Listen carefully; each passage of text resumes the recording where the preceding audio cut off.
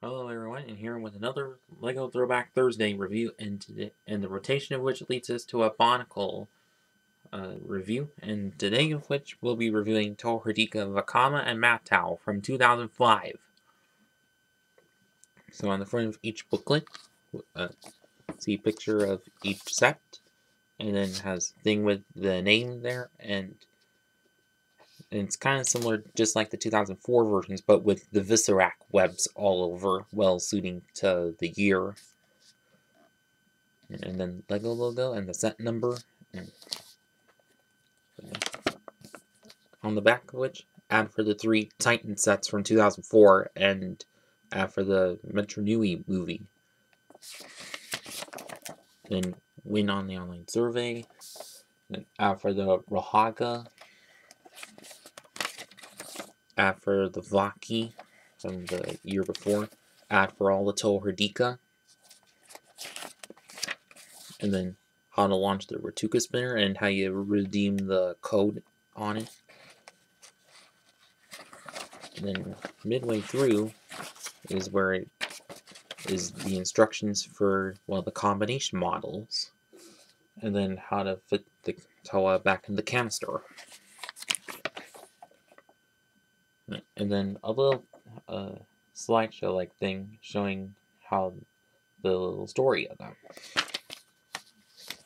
And each one is quite the same, except for the combination model instructions and everything. So first of all, of what's quite obvious is one of Vakama himself. So for the legs of which,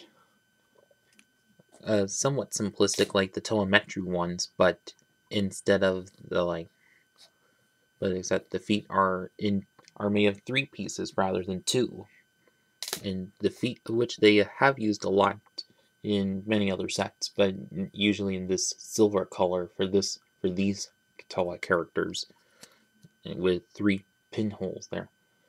Even though in the Baraki line, Kalma did kind of change it up a little bit. And the legs of which were made exclusive to this line of sets until with Makuta Chirox in the 2008 Fantoka line and Vastus in the 2009 Glatorian line. Sorry about the background noise. Anyways, as for each Toa Hordika, which has the traditional Toametru armor, but in silver color, probably to differentiate them from the Toametru versions of them, and the torso of which were made exclusive to the Hordika, where it take the chest plate off, which they have reused with the Marinui Matorans, and as you see, it's comprised of many pieces. Then this kind of that makes it hunched and hollow, but the back part of which has 3 pinhole connections that stick out, and it's the little yellow thing there is where the Hordika spinner would go on to. And the right arms, which are quite interesting, which are the only use of gear functions in these sets, and also last time they've ever done gear functions. It's like about 7 pieces, 8 including the weapon, and Vakama's in particular are these flame swords which do have a bit of a rubberish feel to them, but close to how they were on the Web of Shadows movie. But for the other arm of which, just a Toamata leg arm piece, and just a second part of the weapon, the weapon. But although in the Web of Shadows movie, it just a special piece on it with a hand onto it, so because if it looks as that, then it looks kind of like they're holding a pseudo hand. And not sure why they did that, but if anyone knows why, tell in the comments. But as for the head of which, which is football-headed, and I don't mean Hey Arnold. But as well, Vakama's in particular is kind of a bit like that, and also this did get reused. This headpiece did get reused once with Karzani in the 2007 Mario line, but that was in dark green, and it came rare in that color. But although of what you can kind of often do sometimes is swap the eyepieces out with dark green versions to make it look like he's possessed of it. In the Web of Shadows movie, he does. And well, hang on.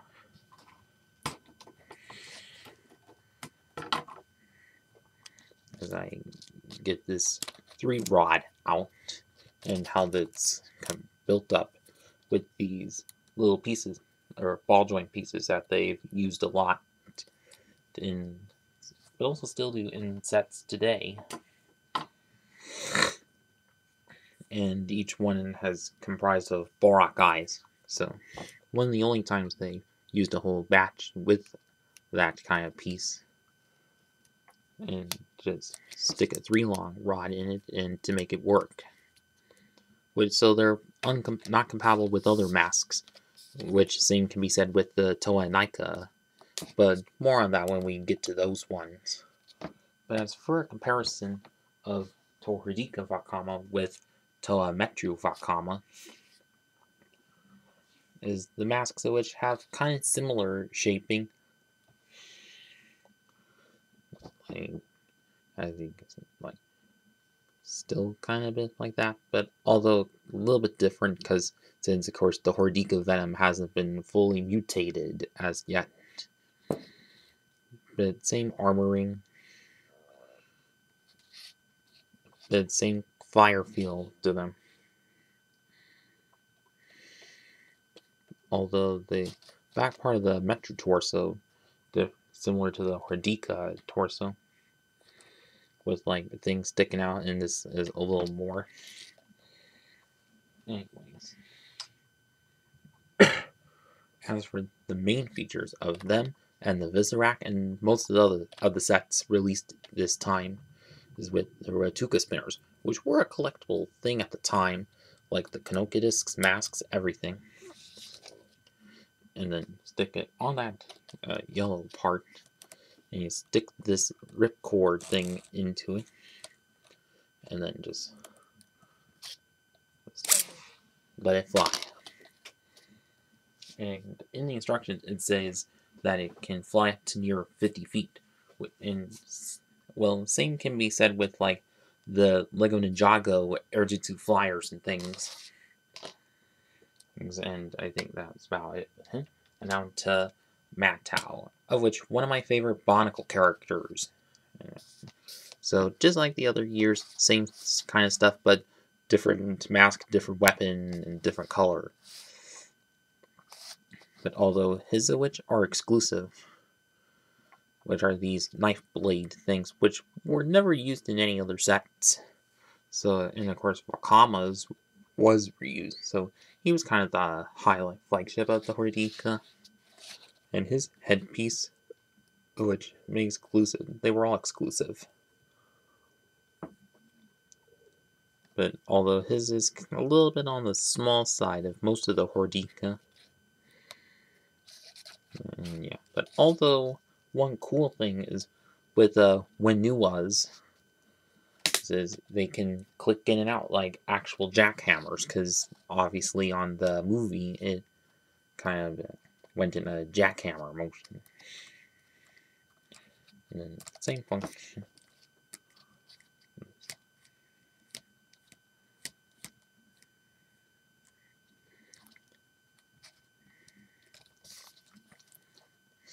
And I think that kind of covers all the ugliness that he has come to find out about, if you get that from the Web of Shadows movie. And so now on to with the final verdict on these two. Overall, these I find the Toho Hordika sets were pretty cool were really cool sets, pretty cool sets for the time. at least first to introduce the Ratuka spinners, and all the last time of using the uh, the gear functions, but it was just in one of the arms, and yeah.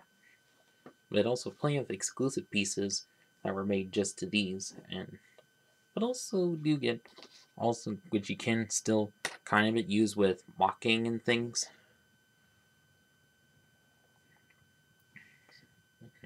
And yeah, and if you still have these from back then, well, I hope you had some good memories of them. And for those of you who haven't and still have access to these, well, go ahead and get them, like eBay, Bricklink, whatever. And that's about it with this video. And thank you for 200 subscribers. And for all of you who have subscribed, thank you so much. And that's about it with this video. And thanks for watching.